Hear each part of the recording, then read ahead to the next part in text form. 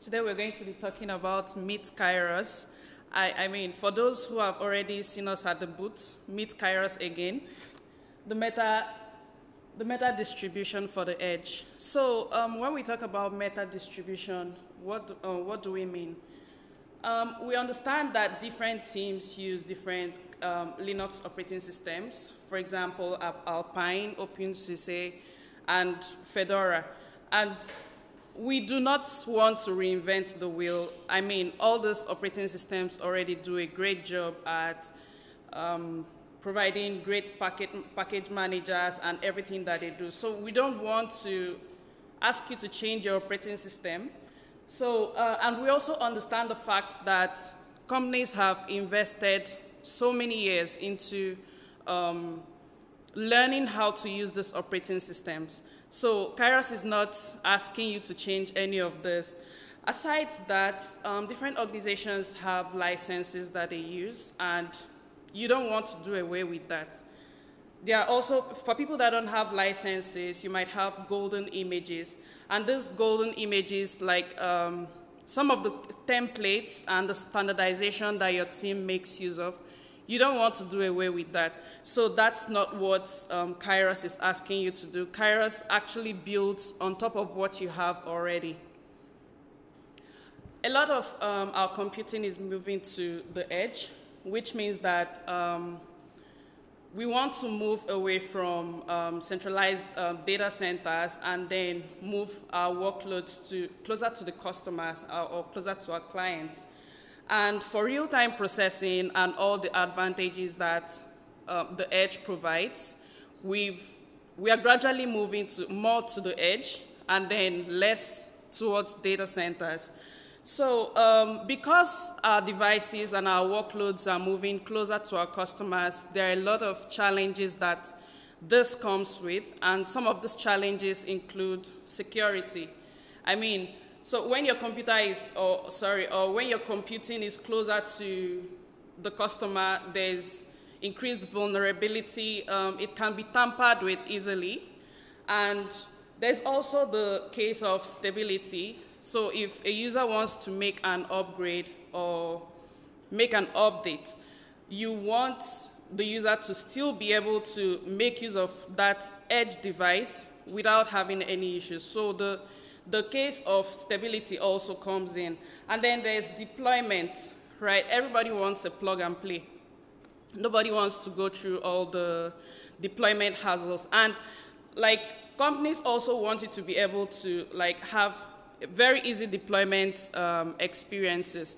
So these are some of the issues that come with having your devices or your computing closer to the customer or in the edge.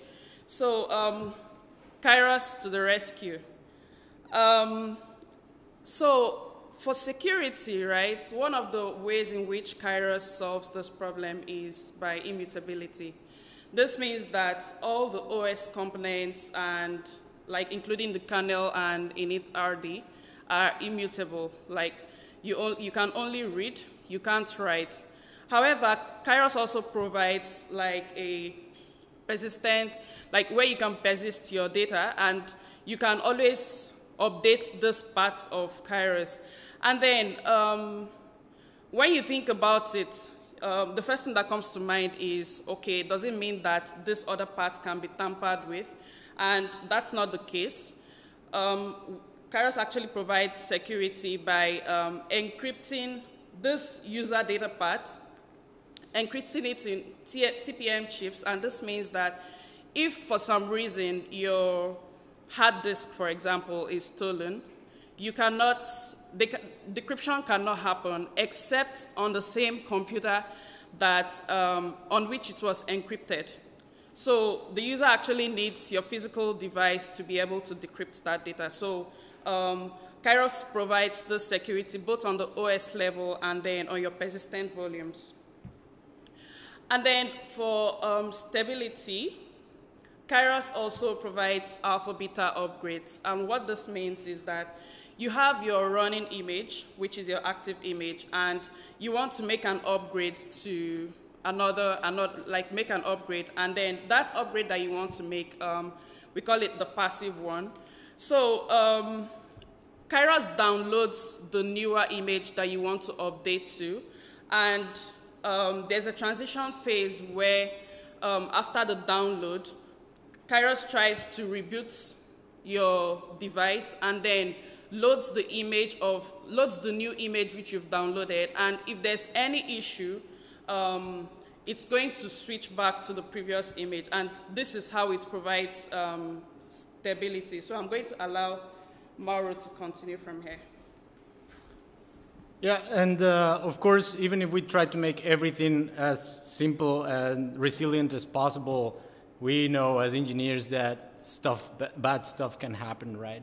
For those scenarios where for some reason neither the active or the passive image is working properly, we offer also a recovery partition in which you can have a shell and try to either fix one of those two images that is broken or at least get a hold of your data and save it, right? Another interesting feature that comes with Kairos is what we call a peer-to-peer network with self-coordinated cluster bootstrap. What does this mean? Well, there's this component that we introduced called Edge VPN.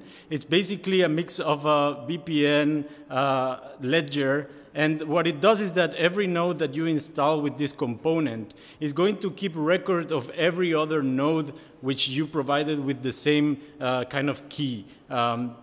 And these nodes are running on top of the live peer-to-peer library.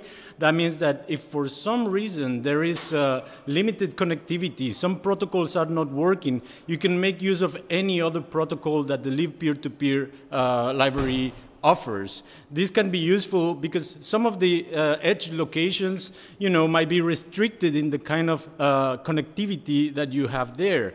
So I don't know, if for some reason TCP is not working, maybe the WebSockets are available and the nodes can continue speaking to each other there. And another way in which this is useful is, let's say that I want to install a cluster and I decide to have, for example, 2 master nodes and the rest can be workers. But of course, one of our master nodes stopped working for some reason. Then what happens is that because every node has the ability to know about the others, then they will start to communicate between each other and with consensus decide, you know what, we lost one of the master nodes, so now I'm going to become master node and again update this ledger that each of these nodes had in its own, so that at the end of the day you continue having the stability. In this case, for example, if you want to provide high availability on that particular cluster. Of course, if at some point that other master node comes back online, he's going to be able to talk to all of them and again decide whether it stays as a master node or if downgrades as a worker. What else? Another thing that we want to do, like we were mentioning, is make it easy to deploy. And one of the things we provide here is that Kairos is easy to configure and maintain. What we use right now is Cloud Init for the configuration of those nodes. So all your configuration can be done via YAML files. That means that you can keep it in your GitHub repositories, keep track of the changes that configuration is having throughout time. And as you can see here, this is of course a very, very simple configuration, but you can get an idea of how it works. You just have, in this case, the number of users that I want to install. I want the user Kairos is going to have the password Kairos. And also on top of that, I'm going to tell that this user can get the GitHub SSH key from the user called modeler, and also maybe an SSH key that I provided there. And finally, in this case, for example, I'm enabling the use of K3s. So that means that this node will have the full API capabilities of a Kubernetes cluster. Another way in which we try to make it easy to deploy is that we provide a web interface so that the only thing that you have to do is, if you know the IP of one of the nodes, you go, in this case, for example, to that IP and the 8080 port, and you will see website where you can just copy-paste the configuration that you want installed for that node, and then you run it, and by the time it's done, your system is going to be configured to the like of that configuration. Some cases, being at the edge, you have some particular scenarios. Maybe the person that is in physical possession of the node doesn't have, you don't want them to have the full configuration of the node itself. And in those scenarios, what we provide is that as soon as the machine is booted, it will show a QR code, and then the person just needs to take a picture. Then they can send this picture to your headquarters or however you're doing this, and the person in the headquarters is going to, with the simple use of a CLI tool, in this case the Kairos CTL, is going to register that node. And it's going, as you can see here, I'm going to provide what is the configuration file that I want and provide the QR code. And just by that, I don't need to pass an IP or anything else. It's going to know how to connect to it. Another interesting component that we provide, also useful when you're doing deployments, is something that we call Aurora Boot. Let's say that for some reason you want to send a couple of clusters to different places across the country to build these clusters in I don't know, different parking lots or grocery stores, whatever it is that your business is, right? And, but you don't want to go send a person, do the full configuration in the place, and then go back. It could be very expensive, or it could take too long. And for that scenario, what you might want to do is do some net booting configuration. You just spin up Aurora Boot, and then as you tell it which image you want to install, again, which configuration you want for that image, and then every machine that you start in the same network is via PixieBoot is going to be configured to have that specific setup that you set for it. Then, of course, you just unplug all those devices, put them in boxes, and send them to the locations that they need to be. The next time that they boot is going to be with the proper configuration that you were expecting to have. So, do you want to?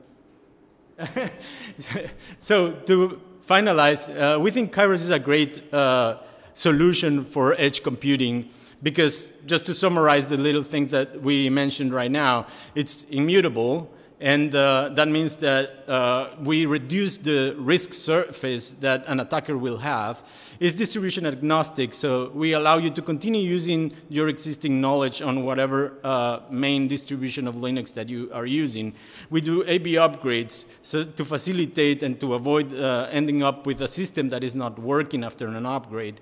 We have TPM encryption to add security on the user data that you have there. We have peer-to-peer networking so that communication between the nodes is as easy and simple as possible, and as reliant as well because of the peer-to-peer library. And finally, it's easy to configure and maintain. And last but not least, let us do a quick demo. I would have loved to do a live demo, but you know the risk of this not going properly, right? So instead, I decided to go for a video. I'll move this so that you continue listening to me. And what we're going to do here is that we're going to create 5 nodes. And these 5 nodes all together are going to become a cluster, a Kubernetes cluster. And I will be skipping because you don't need to see, wait for everything that is happening. And then once I create those machines in my data center, I am going to spin up Aurora Boot. Here, you can see that Aurora Boot can be run from a container, or you can install it on your machine. And I'm going to pass this YAML is the configuration YAML that I was just describing before. It has K3 as configuration. And in this particular case, I also mentioned that I want to have 3 master nodes from the 5 machines. And that's it. We let it continue for a bit. And what Aurora Boot is doing right now is it's downloading an image from the cloud. This can be one of the images that we provide or one that you built with Kairos. And is going to copy the rootfs into your local system or in the container, depending on which of the two versions you used. And the final result that it does is an ISO image that will be delivered via the Pixie Boot via the network. And now we're going to start spinning up the VMs. So you can see here we can start them in parallel. They are all in the same network, so they are all going to start getting the same configuration.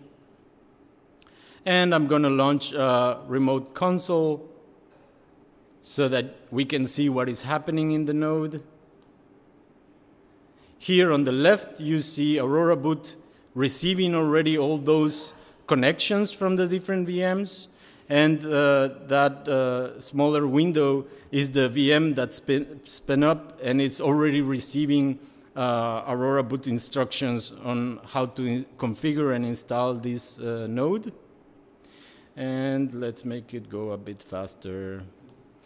That way there's more room for questions. Yeah, we open consoles on all of them so that you can see that everything is happening in parallel. You don't need to wait in serial for each of these to be configured. Let's go faster. This part is a bit slow. Yeah, and you can see that one of the nodes at this point is already booting. I think I went a bit too far. Yes. So you can see that there is grub, and it's a bit small maybe, but there you can see that we have the option to just boot Kairos, to go into the fallback, which is the description that we were saying about the AB upgrade. So if there's some issue with the current image, you can fall back to the previous one that was running. The recovery one, in case the two A and B are broken, so that you can try to fix things. And the rest of the nodes, of course, are also going to start booting at some point. And here in this screen back here, we can see that Kairos already booted for that particular machine. So now what we're going to do is we're going to SSH into one of the machines, and using the Kairos agent inside the machine, we're going to fetch the information on how to connect to that cluster. So for that, what we use is a command called get kubeconfig.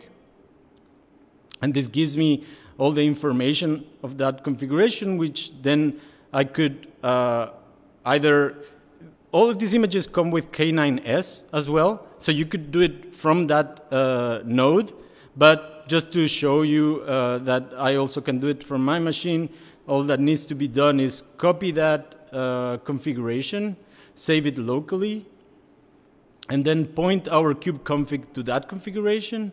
Then we start K9S. It's going to communicate with the cluster that we just spin up. And now we can see it there.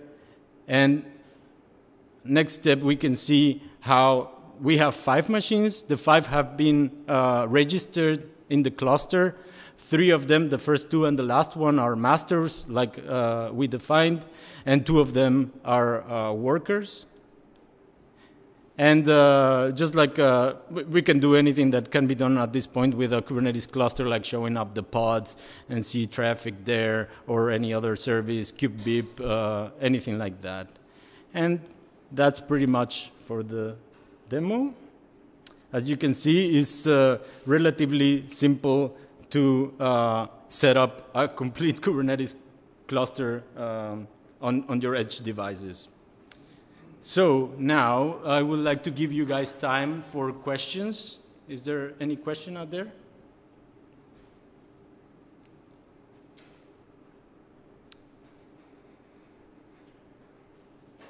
So these images are reusable, right? Sorry? These images are reusable. immutable. Yes, that's you're asking if the images are immutable. That's correct. So what we make is that the root partition, so and all your configurations, like everything under etc directory and all of that, is not going to be able to be changed because it's mounted read only. Yeah, and on top of that, like so what some distributions do is that they create the init ramfs at the moment of doing the installation, and the problem with that is that during that step you could be at risk. But what we do is that we create the init ramfs at the moment of building the image. So at that point, you're still within your network, right? Within your safe environment to a certain degree. And once you have it installed in the system, even the init ramfs is read-only, and same thing for the boot partition. Anyone else?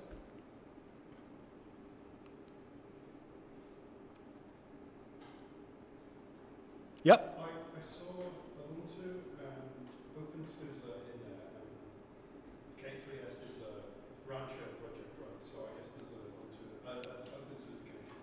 Do you also support this with Red Hat family distros? Yeah, at the moment sorry, I'm going to repeat the question. So which flavors or which distributions are supported with Kairos? And at the moment, we have, as you were mentioning, Ubuntu. We have Alpine Linux. We have Fedora. We have Rocky Linux. Yesterday, someone coming to the booth asked me if we could make it work with Alma Linux, which is very similar to the Red Hat family, as you were asking. Turned out just changing 2-3 files very simply made it work there. So I thought that was pretty cool.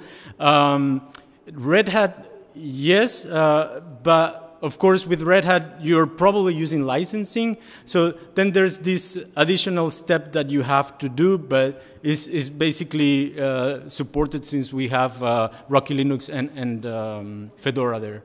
Yeah. And we're happy to try to introduce more distributions if people are interested in them, of course.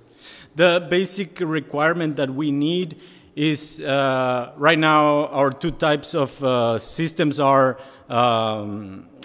systemd and OpenRC, and ideally glibc, but of course, for example, with Alpine, we only get access to Musl, so it will really depend what your distribution offers for us to do the transition. Anyone else?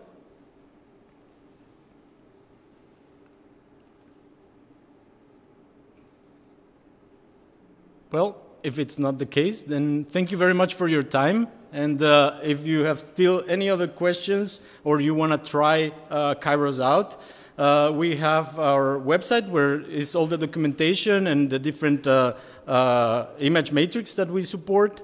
There's also our GitHub repository. We also have Matrix and Slack channels where you can make questions.